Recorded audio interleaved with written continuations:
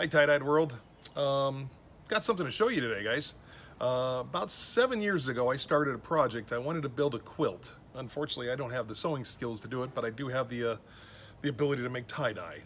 So over about a month's period, I went ahead and started doing these squares, and they were about 13 by 13, 14 by 14, something like that.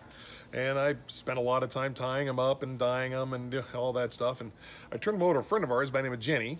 After I got done, and it's taken some time, like John Lennon says, life is what happens while you're busy making plans.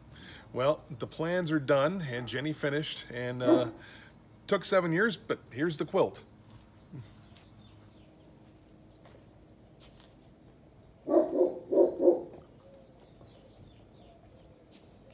And mention the pillow shams to match.